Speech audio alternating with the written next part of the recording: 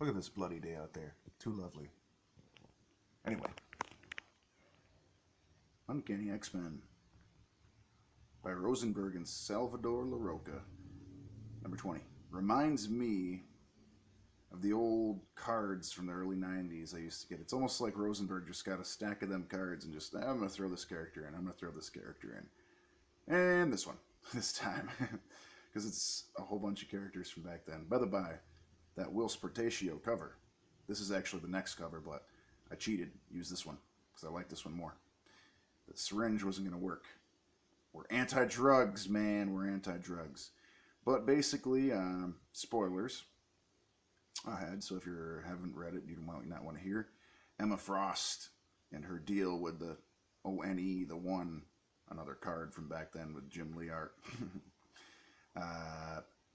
ends up needing the help of the people she's been trying to brainwash.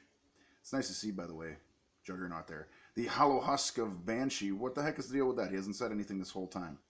That character who is made of the techno-organic virus or something named Warlocks or something. He hasn't said much of anything. Anyway, it's mostly about the Summers brothers as the leads. Wolverine, Magik, the sister of Colossus, Multiple Man, people like that. Pretty good series, pretty good, but it's going to be irrelevant pretty soon as Jonathan Hickman comes in, and people are pretty stoked for that.